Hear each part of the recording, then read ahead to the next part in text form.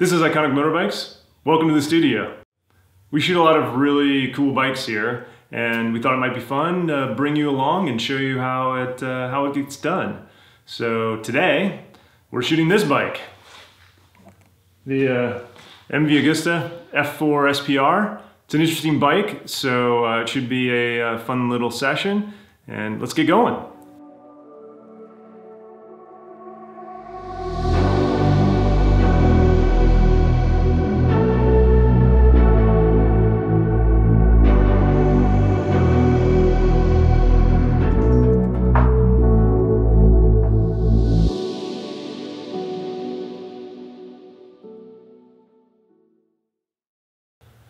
So when you get ready to shoot a bike, there's a few things you gotta kind of figure out right from the start. It really begins with the kind of shot you're looking to do.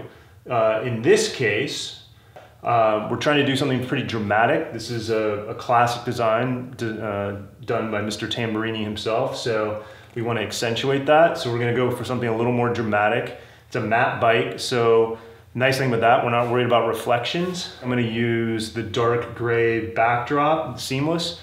So kind of framing it up now, and then we'll pull that seamless out and get it set up.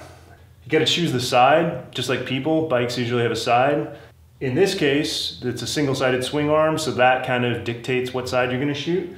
Sometimes it might be the exhaust side or the side that leans away from, depending on the side stand. Once you've sort of chosen the side, it's sort of whether we put it on the side stand, which can look cool because it can reflect a little bit more light. But this is a pretty sporty bike, and we're trying to get that real dramatic look, so we're gonna put it on a rear stand, I think. Yeah, and then it's just the angle. And generally with motorcycles, you wanna be pretty low, sort of emphasizing that kind of aggressive look. And yeah, so we'll sort of determine that at the end. But basically, you get those things figured out, and then you just you put it all together. So let's start setting it up.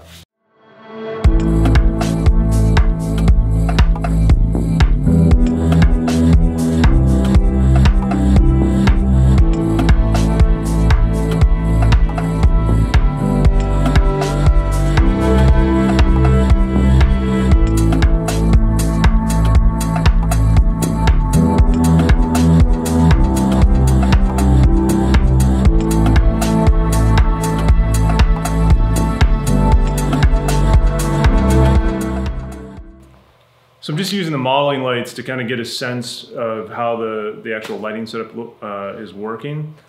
Still a little worried about how this is gonna look when we start popping. They're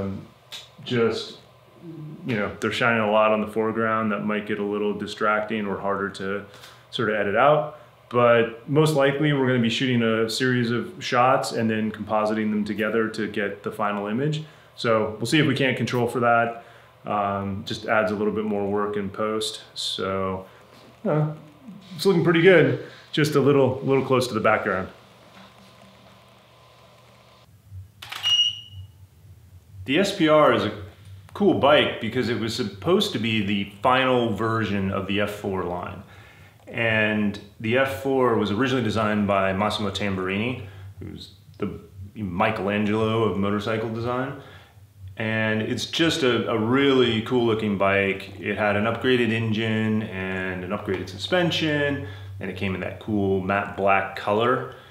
It also had those really sweet star wheels in that, I'm not sure what the actual treatment is on it. It's kind of like a chromate or something like that. Very, they're just nice looking. And they eventually did one other edition after this that was the actual final version of the F4. But it's a cool bike, it's fun to shoot, and that's what makes it fun here. So, staying on it.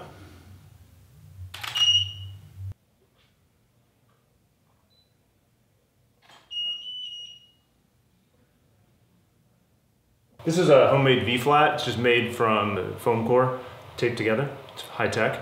You can get nice ones, but this is what we had. So I'm putting these out. We're gonna get a little splash, a little fill back from that to light up the side of the bike, and then we'll balance that out in the edit to sort of fill in the details there. So fun. I'm gonna in a typical, you know, the sort of typical reality of things, you always need more space. And so I'm actually now back in the lobby, shooting through the doorway into the studio, just to get enough distance that I can shoot with a long enough lens that it kind of flattens out the bike. Just like with shooting portraiture, the wider the lens, the more distortion there is on the bike. And sometimes it's better, sometimes you want that, you want to accentuate something. But in this case, I'm looking for a very flat, very dramatic, emphasize the lines. So I've moved into the lobby. So we shot the bike. Let's jump over to the computer, transfer some footage, and show you how it all comes together. I've transferred the footage and I've taken a first pass looking for the selects that I'm going to use. Probably shot 20 or 30 images, and I'm just going to use 3. One that exposes for the bottom, one that exposes for the top of the bike, and one that just gets this little reflective piece on the tail. So we're going to do a couple of little adjustments in Lightroom and then throw them into Photoshop and do the final composite, and then back to Lightroom to finish it and complete the image. So here we go.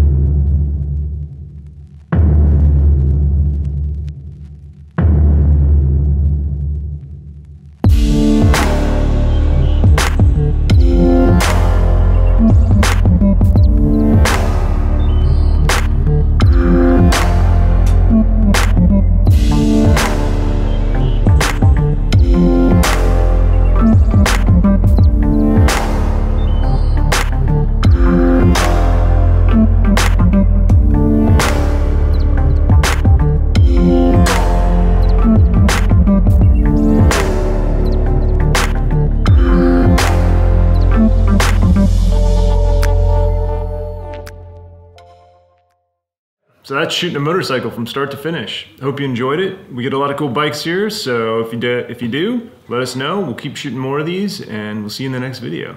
Thanks.